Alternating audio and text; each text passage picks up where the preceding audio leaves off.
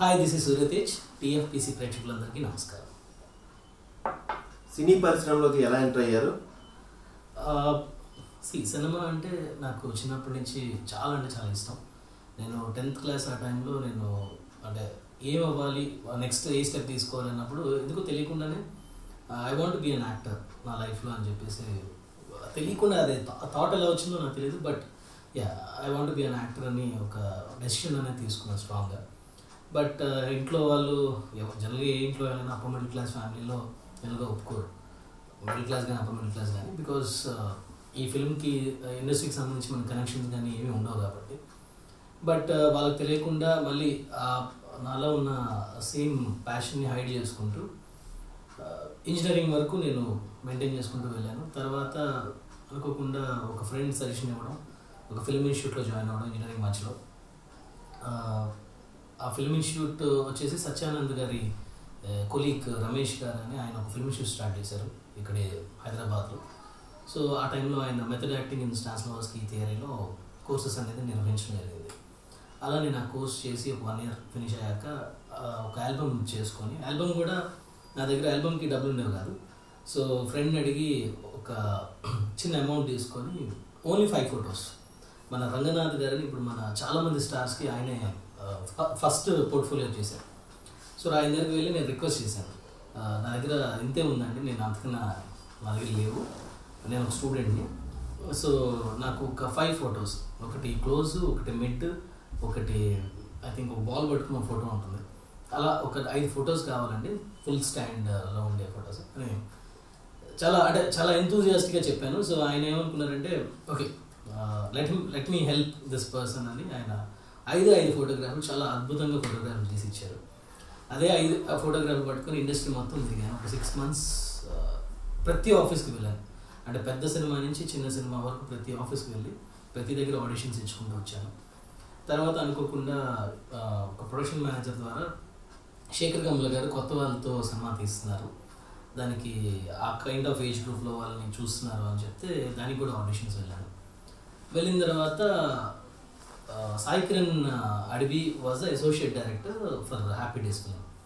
ఆయన ఆడిషన్ తీసుకున్నారు. తీసుకున్న తర్వాత కొంచెం న్యాచురల్గా చేయడం అని కొంచెం ఎనర్జీగా కొంచెం ఆడిషన్ చేయడం వల్ల శేఖర్ కమ్ల గారికి ఆడిషన్ నచ్చింది. సో ఆయన నన్ను మళ్ళీ పిలిపించారు. పిలిపించిన తర్వాత మళ్ళీ వచ్చి ఇంకొక 2 కంటెంట్స్తో చేయించారు. బట్ ఎక్కడ ఆ రోల్స్లో ఫిట్ అవ్వలేకపోయాను. అంటే మేబీ ఆ క్యారెక్టర్కి నేను కరెక్ట్గా సూట్ కాదు. సో శేఖర్ కమ్ల గారు సాయి కిరణ్కి సజెస్ట్ చేశారనమాట, ఈ అబ్బాయి అల్తాఫ్ అనే క్యారెక్టర్ వినాయకుడు సినిమా స్క్రిప్ట్ రాసుకుంటున్నా కదా, why not you think about it. So మళ్ళీ చాలా గ్యాప్ వచ్చేసింది. నేను సాయి కిరణ్ అడవిని బాగా ఇబ్బంది పెట్టేసేవాడిని. ప్రతిరోజు ఫోన్ చేసి సార్ ఒక ఛాన్స్ అనే టైప్లో అయితే. సో ఆయన మళ్ళీ 6 months తర్వాత 1 month తర్వాత ఆయన కాల్ చేసి, నేను మళ్ళీ ఒక సినిమా తీస్తున్నాను వినాయకుడు అనే సినిమా, నువ్వు వచ్చి ఆడిషన్స్ మళ్ళీ అటెండ్ అవ్వు, if I like your acting skills ఆ రోల్కి సరిపోతే నేను డెఫినెట్గా నేను తీసుకుంటాను. సో మళ్ళీ వెళ్ళాను. వెళ్ళిన తర్వాత వినాయకుడు సినిమాలో లాస్ట్లో తాగే సీన్ ఒకటి ఉంటుంది. ఆ సీన్ కంటెంట్ మాత్రం ఇచ్చారు, మనుషులు ఏం లేరు, నేనే మొత్తం మైండ్ అంతా చేసుకొని చేయాలి. యాజ్ ఇట్ ఈస్గా చేశాను. అక్కడ ఉన్న వాళ్ళందరూ they felt very happy and వాళ్ళకి ఆ ఫన్ ఫ్యాక్టర్ అనేది బాగా క్రియేట్ అయింది అని ఫీల్ అయ్యారు. సో ఫైనల్గా సెలెక్ట్ చేశారు. అంతా ఆల్ హ్యాపీ, అంతా బాగానే ఉంది అనే టైంకి ఆ రోల్కి రవివర్మ అని ఒక యాక్టర్ రీసెంట్గా క్షణంలో డ్రగ్ అడిక్ట్ క్యారెక్టర్ చేశారు. ఆయన్ని తీసుకుంటున్నాం ఎందుకంటే వేరే ఇంతకుముందు ఇప్పుడు ఆల్రెడీ అనుకున్నాము, నువ్వు వేరే రోల్ అయినా చేయాల్సి వస్తుందేమో అని చెప్పారు. చాలా ఫీల్ అయ్యాను. అయ్యో ఏంటిది, ఫస్ట్ ఎంట్రీ ఒక సెకండ్ లీడో లేకపోతే మంచి సపోర్టింగ్ లీడ్లో ఎంటర్ అవుతున్నా అనగానే లాస్ట్లో బ్రేక్ పడింది అనుకున్నాం. బట్ షూటింగ్ ఇంకా దగ్గరగా ఉంది అన్నప్పుడు ఆయనకి అక్కడ యూఎస్లో ఉంటారు, యూఎస్లో వీసా స్టక్ అయింది. ఆయన ఇక్కడ హైదరాబాద్ వస్తే ఆయన గ్రీన్ కార్డ్ అక్కడే ప్రాబ్లం అయింది. సో ఇంక వేరే ఆప్షన్ లేక లాస్ట్ మినిట్లో మళ్ళీ నేను తీసుకోవడం జరిగింది. సో దట్ వే వినాయకుడు happen to me in my life and it's a very good start because it ran for 100 days. వినాయకుడు రిలీజ్ తర్వాత ఎలాంటి రెస్పాన్స్ వచ్చింది? వినాయకుడు రిలీజ్ తర్వాత చాలా మంచి రెస్పాన్స్ వచ్చింది. ఎందుకంటే సినిమా చాలా బాడింది. అప్పటికి అది చాలా new concept, big fat love story అనే ట్యాగ్లైన్తో స్టోరీ నడుస్తుంటుంది. తర్వాత చాలా మంచి ఆఫర్స్ వచ్చినాయి. ఎస్పెషల్లీ తర్వాత నాకు మంచి బ్రేక్ ఇచ్చిన ఫిలిం శంభో శివశంభో. వినాయకుడు ఫిలిం చూసి నాకు శంభో శివశంభోలో సముద్రగని గారు ఆ పర్టికులర్ రోజా గారి సన్ రోల్, ఈ అబ్బాయి అయితే బాగుంటుంది, ఫ్రెష్గా ఉంటుంది అండ్ కొంచెం అబ్బాయి ఆ సినిమాకి చేసిన దానికి క్వైట్ కాంట్రాస్ట్ క్యారెక్టర్ సినిమాలో. సో అని అనుకోకుండా ఆ రోల్ అలా ఫిక్స్ అవ్వడం జరిగింది. శంభో శివశంభో ఈ చిత్రంలో 3 స్టార్స్తో నటించే అవకాశం రావడం ఎలా అనిపించింది? శంభో శివశంభోలో 3 స్టార్స్ కాదండి, సినిమాలో చేసిన ఆల్మోస్ట్ అందరూ స్టార్సే. ఎందుకంటే అప్పటికి సునీల్ గారు ఒక చిన్న రోల్ చేశారు, బట్ సునీల్ గారు అప్పటికే చాలా మంచి ఫిలిం పూలరంగుడు అనే సినిమాతో మంచి హిట్ కొట్టున్నారు. సో 4 స్టార్స్ ప్లస్ రోజా గారు ఆవిడ పెద్ద స్టారు, ఇంకా మిగతా చేసిన కోటా శ్రీనివాసరావు గారు ఆయన కూడా చాలా పెద్ద స్టారు. ప్రతి స్టార్ ప్యాడింగ్తో చేశాను. ఫస్ట్లో చాలా టెన్షన్ పడ్డాను, బట్ రవితేజ గారి సపోర్ట్, అల్లరి నరేష్ సపోర్ట్ కానీ లేకపోతే మిగతా అందరూ సపోర్ట్ వల్ల ఆ రోల్ చాలా బాగా చేయడం జరిగింది. వినాయకుడు, శంభో శివశంభో ఈ 2 చిత్రాలు కూడా మీకు నటుడిగా మంచి గుర్తింపునిచ్చాయి. ఓకే, ఈ 2 చిత్రాల తర్వాత మీరు కొంత విరామం తీసుకున్నట్లు అనిపించింది.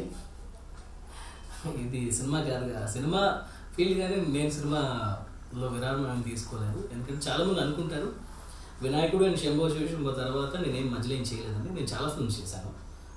వినాయకుడు, శంభో శివశంభో తర్వాత నేను చేసిన ఫిలిం భలే మూడు భలే పిల్ల. దాంట్లో నేను సెకండ్ హీరోగా యాక్ట్ చేశాను. రాజేంద్ర ప్రసాద్ గారు వాజ్ ద మెయిన్ హీరో. దాంట్లో సుహాసిని గారు హీరోయిన్, మణిరత్నం సుహాసిని గారు ఈజ్ ద హీరోయిన్. బట్ ఆ సినిమా అనుకోని పరిస్థితుల్లో ఎందుకో సరిగ్గా రన్ అవ్వలేదు. రిలీజ్ అయింది, it was produce by Jonnadu Ramamurthy గారు. ఆల్రెడీ యమధర్మరాజు ఎంఏ అనే సినిమాని ఆయన ప్రొడ్యూస్ చేశారు. అండ్ మంచి బ్యానర్లో ఫిల్మ్ వచ్చింది, but it didn't do well. తర్వాత నేను చేసిన సినిమా హీరోగా క్రికెట్ గర్ల్స్ అండ్ బియర్. ఆ సినిమాలో నాగశౌర్య అండ్ మీ ఇద్దరం హీరోస్గా యాక్ట్ చేసాం. దాంట్లో ఇద్దరం బ్రదర్స్. బట్ అనుకోని పరిస్థితుల్లో అది కూడా సరిగ్గా రన్ అవ్వలేదు.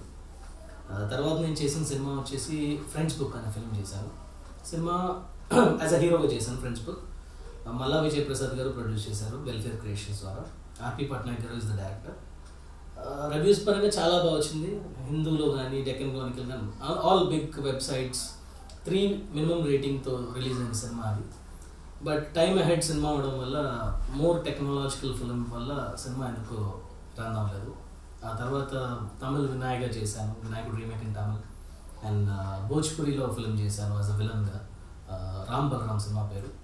అండ్ ఇప్పుడు లేటెస్ట్గా అప్పుడు అన్ని supporting roles, one of the lead, main lead చేసుకున్న తర్వాత ఇండస్ట్రీలో కొంతమంది పెద్దవాళ్ళు అడ్వైస్ ద్వారా హీరోగా అయితే బాగుంటుంది కదా, కామెడీ బాగా చేస్తుంటారు కాబట్టి why don't you try comedy film as a solo hero అని ఆఫర్ వచ్చిన తర్వాత అప్పుడు నేను ఐ టుక్ ఎ గ్యాప్ తీసుకొని హీరోకి అవ్వాల్సిన దానికి సంబంధించినవన్నీ నేర్చుకొని, డాన్సెస్ కానీ, ఫైట్స్ కానీ అవన్నీ చేసుకొని నెక్స్ట్ ఐ స్టార్టెడ్ అప్పుడు లైఫ్ షూటింగ్.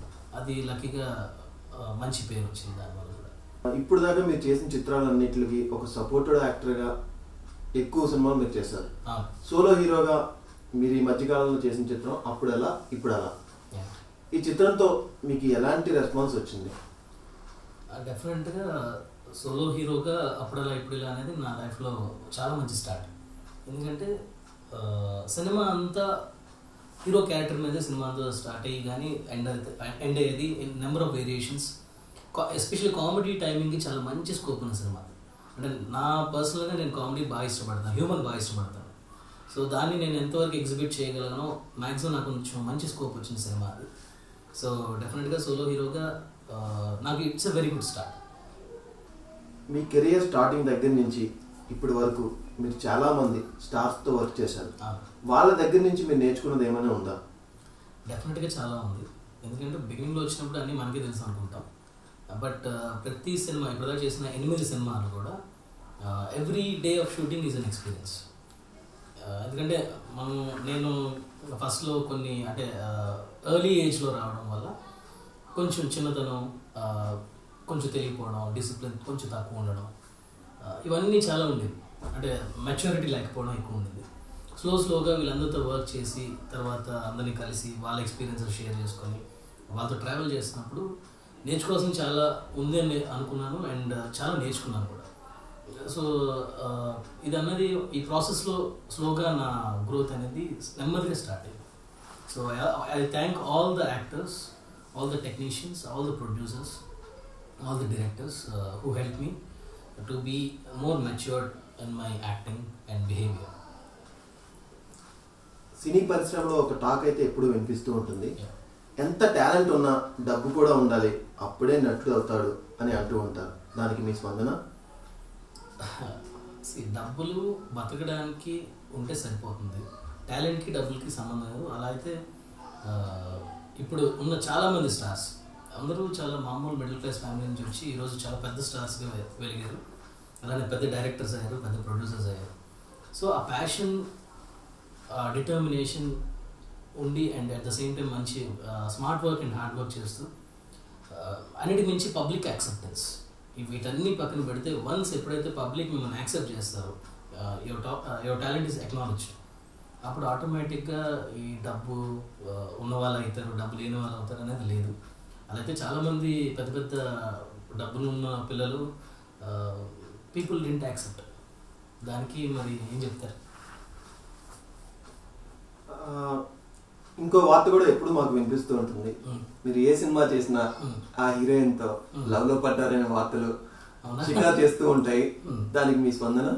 నేను యాక్చువల్లీ అనుకుంటూ ఉంటాను, అసలు రూమర్స్ ఇంకా స్ట్రాంగ్గా వస్తే బాగుండు, ఇంకొంచెం పబ్లిసిటీ బాగా వస్తుందని ఎప్పుడు ఫీల్ అవుతుంటా. బట్ ఏదో రూమర్స్ ఇంకా చిన్న లెవెల్లో ఉంది.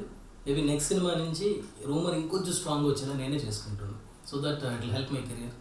ఇంకొంచెం better publicity and better connectivity with people వస్తుంది కదా, సో వై నాట్. సూర్య తేజ అనగానే యారగెంట్ అని, బాగా యాటిట్యూడ్ చూపిస్తారని అంటూ ఉంటారు. దానికి మీ స్పందన? అవునా అంటే నాకు ఇప్పుడు దాకా తెలియదు. యాటిట్యూడ్ చూపిస్తాను, గుడ్ యాటిట్యూడ్ చూపిస్తాను, యారగెన్స్ చూపిస్తాను. ఏ విషయంలో అంటే వర్క్ చేసే దాంట్లో అంత అగ్రెసివ్గా వర్క్ చేసే దీంట్లో ఉంటాను. ప్రాబ్లం ఏమవుతుందంటే నేను కమ్మున అంటే వెంటనే కనెక్ట్ అయిపోయి వెంటనే బటరింగ్ వేసి ఆ టైప్ నాకు రాదు. నేను కొంచెం బిగినింగ్లో కొంచెం టైం తీసుకుంటాను. అవతల వాళ్ళు నన్ను కలవడం కానీ నేను వచ్చి వాళ్ళని అప్రోచ్ అవ్వడం కొంచెం టైం పడుతుంది. వన్స్ వాళ్ళు ఎప్పుడైతే నేను వాళ్ళతో connect అయ్యానంటే I'll be a very good friend. Attitude, arrogance అంటే to say no is considered to be arrogant. ఇప్పుడు ఒకవేళ మనం ఎవరైనా ఏదో చెప్తారు లేదా అడుగుతారు, అది నాకు అవ్వదు, నా వల్ల అవ్వదు. కెన్ యూ సే నో, ఆటోమేటిక్గా ఈ కుర్రాడికి బాగా యాటిట్యూడ్ ఎక్కువ, ఈ కుర్రాడికి బాగా యారగెన్స్ ఎక్కువ అని ఉంటుంది. బట్ అదేం లేదు, I'm very approachable, very friendly. So I think it's a blind rumour. దీన్ని రూమర్ అని మాత్రం అనుకోవచ్చు. ఫ్యూచర్లో మీరు ఈ హీరోయిన్తో నటించాలి అనేవారు ఎవరైనా ఉన్నారా? చాలా మంది ఉన్నారండి. ఎవ్రీ సినిమా అయినప్పుడల్లా హీరోయిన్లో పడిపోతూ ఉంటాం స్క్రీన్ మీద చూసి. ఈ మధ్యన ఎప్పటి నుంచో నాకు హన్సిక మొత్తం అని దేశముద్ర సినిమా చూసినప్పటి నుంచి ఈ అమ్మాయి భలే ఉందబ్బా, అసలు ఎప్పుడైనా ఈ అమ్మాయితో హీరోయిన్ చేయాలి అనేది చాలాసార్లు అనిపించింది. అట్ ద సేమ్ టైం రీసెంట్గా పర్ఫార్మెన్స్ వైజ్ వస్తే ఐ థింక్ అమ్మాయి పేరు నివేదిత థోమస్. మొన్న జెంటిల్మెన్ అనే సినిమాతో అమ్మాయి హీరోయిన్గా వచ్చింది. అమ్మాయి యాక్టింగ్ చూసినప్పుడు అనుకున్నాను, ఈ అమ్మాయి తెలియని అమ్మాయిలో ఒక చిన్న ఫైర్ కానీ లేకపోతే మంచి యాక్టింగ్ స్కిల్స్ ఉన్నాయి, ఏమైనా ఛాన్స్ అలాంటి మంచి పర్ఫార్మర్తో కోస్టార్గా చేయాలని మాత్రం డెఫినెట్గా కోరుకున్నాను. ఒక నిర్మాతకి, ఒక నటుడికి ఎక్కువ గొడవలు ఎందుకు వస్తాయి? గొడవలు అనేది ఫ్యామిలీలో చాలా సర్వసాధారణమైన విషయం. ప్రొడ్యూసర్ అనేవాడు ఒక ఫాదర్ లాంటి వ్యక్తి ఒక సినిమాకి, because he will create a film. Actor అనే వ్యక్తి more like a sun or daughter అని చెప్పుకోవచ్చు. వాళ్ళిద్దరికి ఎందుకు వస్తాయి అనేది అంటే కొన్నిసార్లు వేరే రీజన్స్ అయ్యి ఉండొచ్చు. మేజర్గా వచ్చే రీజన్ ఏంటంటే మనీ విషయంలో గొడవ వస్తాయి, క్లారిటీ లేకపోవడం వల్ల గొడవ వస్తాయి. జనరల్గా యాక్టర్స్ పాయింట్ ఆఫ్ వ్యూలో ఆలోచిస్తే ఏమవుతుందంటే ప్రొడ్యూసర్స్ ఫస్ట్ అనుకున్న అగ్రిమెంట్ అమౌంట్ ఏదైతే చేస్తారో అంత అమౌంట్ ఏదైతే ఫిక్స్ అవుతారో ఫైనల్గా వచ్చేసరికి మేబీ వాళ్ళ రీజన్స్ వల్ల, మేబీ వాళ్ళకి లాస్ అవ్వడం వల్ల, లేకపోతే వాళ్ళు ఆ టైంకి చేయలేకపోవడం వల్ల, ఇంకో రీజన్ వల్ల they can't pay the money, they don't want to pay the money. ఎవరు కొంతమంది కావాలని చేయరు, కొంతమంది కావాలని చేయొచ్చు. సో అలాంటప్పుడు ఆటోమేటిక్గా ఏదైతే ముందు కమిట్ అయిన అమౌంట్ ఉంటుందో దానివల్ల రప్చర్స్ ఎక్కువ వస్తాయి. The same time ego problems, ఇంకా చాలా రీజన్స్ అవ్వచ్చు. అంటే ఒక సినిమా ఇండస్ట్రీ కాబట్టి మీకు ఈ ప్రొడ్యూసరు యాక్టరు అనేది ఎక్కువ కనిపిస్తుంటుంది. బట్ ఎవ్రీ బిజినెస్, ఎనీ బిజినెస్లో ఎక్కడైనా మనీ ట్రాన్సాక్షన్స్లో కానీ వేరే ఈగో ప్రాబ్లమ్స్ కానీ సర్వసాధారణంగా జరుగుతూనే ఉంటాయి. సో దాన్ని పెద్దగా కన్సిడరేషన్లో తీసుకోవడం కరెక్ట్ కాదు. సూర్య తేజ్ ఎలాంటి కథలు ఇష్టపడతారు? పర్సనల్గా యాజ్ అన్ యాక్టర్ అన్ని రోల్స్ చేయాలి, ప్రతి ఒక్క మంచి డైరెక్టర్స్తో, మంచి డైరెక్టర్స్తో వర్క్ చేయాలి అనేది నాకు డెఫినెట్ ఫస్ట్ నుంచి ఉంది. అండ్ నేను ఆర్టిస్ట్ అవుదామని వచ్చాను, హీరో అవుదామని కానీ, విలన్ అవుదామని కానీ, లేకపోతే ఇంకోటి అవుదామని నేను రాలే. As an artist I'm ready to do any kind of challenging role. అది నా బాటమ్ లైన్. ఎలాంటిది నేను పర్సనల్గా ఇష్టపడతాను అనేది దానికి వస్తే, నాకు హ్యూమర్ అంటే చాలా ఇష్టం. నేను బయట రియల్ లైఫ్లో కూడా నా ఫ్రెండ్స్ చెప్తూ ఉంటారు బాగా హ్యూమరస్గా ఉంటారు.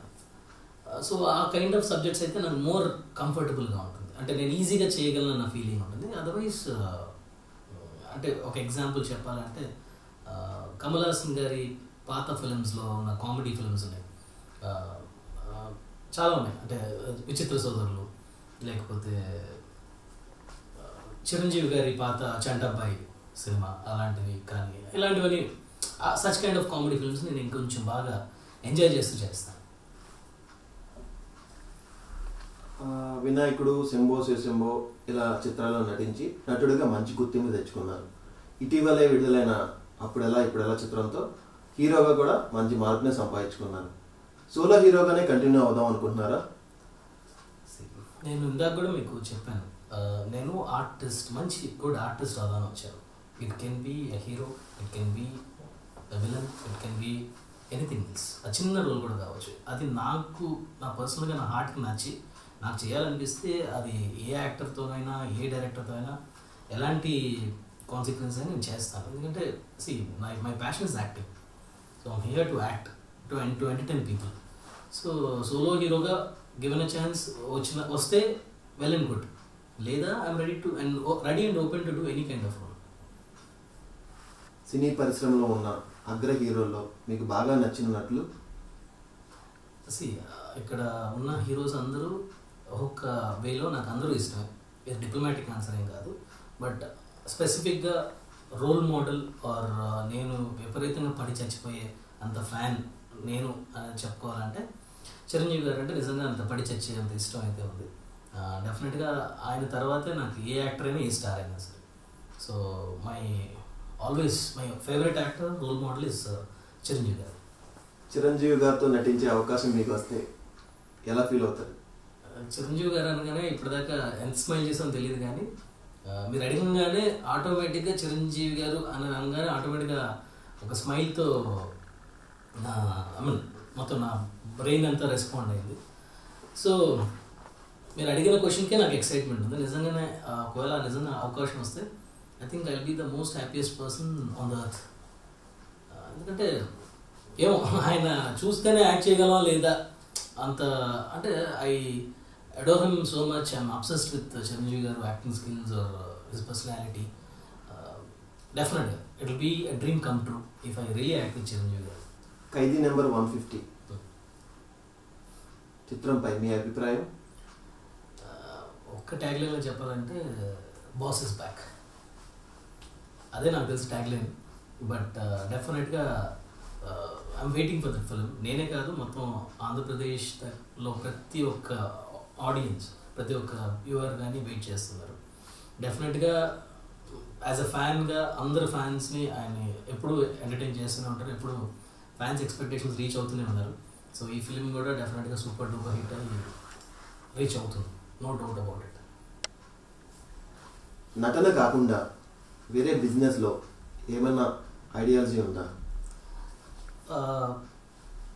యాక్టింగ్ అనేది నా ప్యాషన్ అండ్ ప్రొఫెషన్. నేను ఇన్ కేస్ ఒకవేళ యాక్టర్ కాకపోయి ఉంటే డెఫినెట్గా నేను బిజినెస్ సైడ్ వెళ్దామని ఆలోచన ఉండేది. ఎందుకంటే ఆల్వేస్ ఎప్పుడు ఇంకోళ్ళ దగ్గర జాబ్ చేయాలనే ఆలోచన ఫస్ట్ నుంచి లేదు. నాట్ దట్ యారగెన్స్ అని కాదు. మేబీ నా ఫిలింలో అప్పుడెలా ఇప్పుడెల్లలో ఒక డైలాగ్ ఉంటుంది, సుమన్ గారు చెప్తారు, జాబ్ చేస్తే నువ్వు ఒక్కడే బతుకుతావు, అదే బిజినెస్ చేస్తే నీ వల్ల 10 మంది బతుకుతారు. సో మేబీ నాకు బిజినెస్ అంటే చాలా ఇష్టం. And maybe next year other than acting ఇంకో స్ట్రీమ్లో కూడా నేను బిజినెస్లో ఇన్వెస్ట్ చేయడం జరుగుతుంది. అది ఆల్రెడీ ప్రాసెస్ రన్ అవుతుంది. సో సూన్ ఎప్పుడైతే అవుతుందో నేను చెప్తాను. సూర్య తేజ్ లైఫ్ స్టైల్ ఎలా ఉంటుంది? చాలా సింపుల్ లైఫ్ స్టైల్ అండి. పెద్దగా లైఫ్ స్టైల్ మెయింటైన్ చేసే అంతదే లేదు. But everyday at least weekly 4 days జిమ్కి వెళ్తాను. డెఫినెట్గా వర్కౌట్ చేస్తాను. ఎక్కువగా కార్డియో చేస్తాను. వెయిట్స్ చేసేసి కండలు తిప్పే అంత 6 packs ఏం కాదు కానీ but I maintain my body. At the same time diet విషయంలో కొంచెం బాగా కేర్ తీసుకుంటుంటాను. అది కాక ఖాళీ సమయాల్లో నాకు వైల్డ్ లైఫ్ అంటే చాలా ఇష్టం. సో ఎక్కువగా నేను ట్రావెల్ చేయడానికి ఇష్టపడతాను. ఎక్కువ రోడ్ ట్రిప్స్ ప్రిఫర్ చేస్తాను. ఫ్రెండ్స్ ఉన్నారు, ఒక గ్రూప్ ఉంది. సో ఆ గ్రూప్తో కలిసి I keep on travelling to different jungles are other ఏదైనా మంచి అడ్వెంచరస్ ట్రిప్స్ అనేది బాగా ఎక్కువ వెళ్తుంటారు. అది కాకుండా ఫ్రెండ్స్తో కూర్చొని అప్పుడప్పుడు వీకెండ్స్ పార్టీ చేస్తుంటాను. I love party in private. అంతే, ఇంకా పెద్దగా లైఫ్ స్టైల్ అంటే ఏమి ఉండదు. అండ్ ఎక్కువగా ఐ రీడ్ ఎ లాట్. ఖాళీ సమయం దొరికితే మోర్ దాన్ రీడింగ్ ఎక్కువగా నేను యూట్యూబ్ లవ్. సో నాకు ఏం థాట్ వచ్చినా నేను యూట్యూబ్లో వెతుక్కోనో లేకపోతే గూగుల్ చేసైనా దాని గురించి డెప్త్లో R&D చేస్తుంటాను. So these are my simple hobbies. ఎలాంటి ఫుడ్ ఇష్టపడతారు?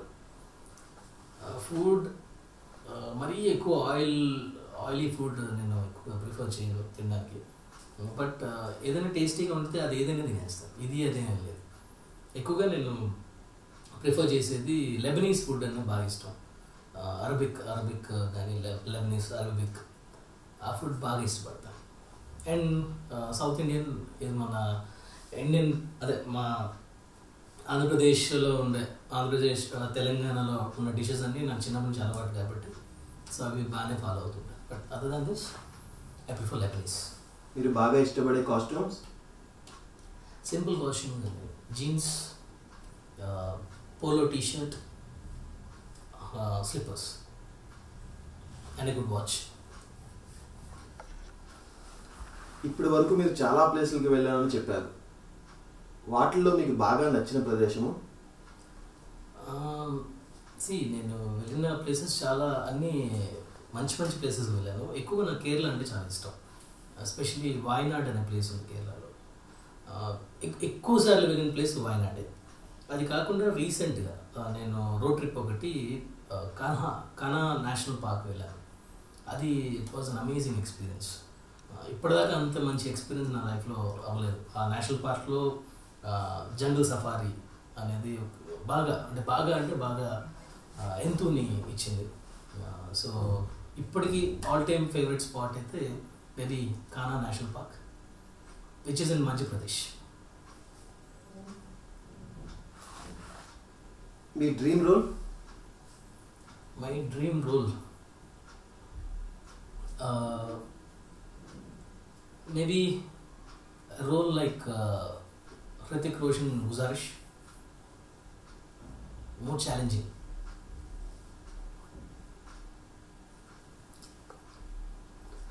బాగా ఇష్టపడే కార్స్ ఏమైనా ఉన్నాయా?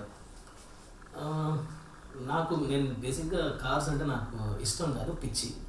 మార్కెట్లో ఏ కార్ వచ్చినా దాని టెక్నికాలిటీస్ దగ్గర నుంచి దాని మోడల్ స్పెసిఫికేషన్స్ అన్నీ బాగా ఫాలో అవుతాను. Every day follow అవుతుంటాను. నాకు బాగా ఇష్టమైన కార్ వచ్చేసి జీప్. అండ్ ఎప్పటికైనా జీప్ కొనుక్కోవాలని నాకు బాగా ఇష్టం. అది కాకుండా ఇంకో dream car, next level dream car is Toyota land cruiser. That is my favourite car and it's my dream car. పొలిటికల్కి వస్తే ఏ పార్టీకి మీ సపోర్ట్ ఇస్తారు? నేనా ఐ సపోర్ట్ డిస్కో పార్టీకి బాగా సపోర్ట్ చేస్తాను. ఇదేం పార్టీ అండి? ఇది రోజు ఐ మీన్ ఎవ్రీ వీకెండ్స్లో హైదరాబాద్లో ప్రతి పబ్లో జరిగే party. So as of now I'm fine with that party. ఫ్యూచర్లో సూర్యతేజ పాలిటిక్స్లోకి వచ్చే అవకాశాలు ఏమైనా ఉన్నాయా? ఉన్నాయండి. Every year I come in to every 5 years I come in to politics. Vote వేసేటప్పుడు ఐఎమ్ షూర్ నా ఓట్ నేను కరెక్ట్గా సద్వినియోగపరుచుకుంటాను ఎవ్రీ 5 years ఒకసారి. మీరు ప్రస్తుతం నటిస్తున్న చిత్రాల గురించి మా TFPC ప్రేక్షకులకి చెప్తారా? యా, నేను నెక్స్ట్ మంత్ నుంచి నా న్యూ ఫిలిం ఒకటి సెట్స్ మీద ఉంటుంది. ఇట్ విల్ బీ థ్రిల్లర్, ఒక హారర్ థ్రిల్లర్ కైండ్లో ఉంటుంది, more like with added with humour. ప్రస్తుతానికైతే ఈ ఫిలిం కాంక్రీట్గా ప్రీ ప్రొడక్షన్ స్టేజెస్లో ఉంది అండ్ నెక్స్ట్ మంత్ సెట్స్కి వెళ్ళే ప్రాసెస్లో ఉంది. మిగిలినవి ఐ థింక్ తర్వాత మళ్ళీ ఒక కామెడీ ఫిలింతో మళ్ళీ ముందుకు వస్తాను, proper out and out comedy film. చాలామంది నటులు అవుదామని సినీ పరిశ్రమకు వస్తున్నారు, వాళ్ళకి మీరిచ్చే సలహా ఏమైనా ఉందా? నేనే సలహాలు తీసుకునే స్టేజ్లో ఉన్నాను. సో నేను వేరే వాళ్ళకి సలహా ఇచ్చేంత ఇది లేదు. But see always chase your dreams which what I follow. లేవగానే మనం బాగా పెద్ద పెద్ద కళలు కనాలి, దానికోసం పరిగెడుతూనే ఉండాలి. డిప్రెషన్కి వెళ్ళొద్దు, డిప్రెషన్కి వెళ్ళి సూసైడ్ అనే ఎక్స్ట్రీమ్ స్టెప్ తీసుకోవద్దు. బికాస్ యాక్టర్స్ మెంటాలిటీ చాలా సెన్సిటివ్గా ఉంటుంది, చాలా త్వరగా హర్ట్ అవుతారు. అవకాశాలు రావడానికి ఒకసారి టైం పడుతుంది. నేను చాలా డిప్రెషన్ ఫేస్ చేసిన సందర్భాలు చాలా ఉన్నాయి. బట్ యూనో ప్రతిరోజు లోలో ఉండదు, ఒకరోజు లో ఉంటే ఒకరోజు హై అవుతుంది. Just wait for the high, అదొకటి నేను సజెస్ట్ చేయగలను. చివరిగా సూర్యతేజ పెళ్ళి ఎప్పుడు ఎక్స్పెక్ట్ చేయొచ్చు? పెళ్ళి ఐ థింక్ నెక్స్ట్ సినిమాలో నా మంచి పెళ్లి సీన్ ఉంది. మేబీ ఆ సినిమాలో మీరు ఎక్స్పెక్ట్ చేయొచ్చు. ఇప్పటిదాకా ఏది పెళ్లి సీన్ లేదు, నెక్స్ట్ సినిమా మాత్రం ఖచ్చితంగా ఒక పెళ్లి సీన్ ఉంది. ఫైనల్గా TFPC ప్రేక్షకులకి మీరు చెప్పాల్సింది ఏమైనా ఉందా? TFPC ప్రేక్షకులందరినీ ఈ ఇంటర్వ్యూ ద్వారా కలవడం అండ్ నా personal and professional things share చేసుకోవడం చాలా ఆనందంగా ఉంది. ఇలా మళ్ళీ మంచి మంచి సినిమాలతో మేము ముందుకు వచ్చి మిమ్మల్ని ఎంటర్టైన్ చేసి, ఒకసారి అప్పుడప్పుడు చిన్న చిన్న తప్పులున్న నా సినిమా యాక్టింగ్లో కానీ దాంట్లో కొంచెం మన్నించింది. But still every film I try to improve and I try to entertain all you people. And thanks for the blessings. Hi, this is Surya Tej. Please subscribe TFPC.